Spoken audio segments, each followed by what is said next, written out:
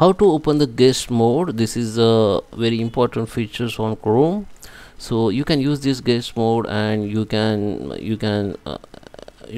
let people or your friends or your others people use your computer without saving their history, bookmarks, and anything. Okay, so I'll show in this video how you can enable the guest mode. Just let's start with the video, guys. Before we start, I request you to like this video, hit the like button, subscribe my channel, and don't forget comments below. So let me open the Chrome. Okay, so here I'm on Chrome, so I can do this. Just click on this your icon, okay, and just scroll down, and here you can see the guest mode uh, under this all very bottom of all your profiles. Click on this guest mode,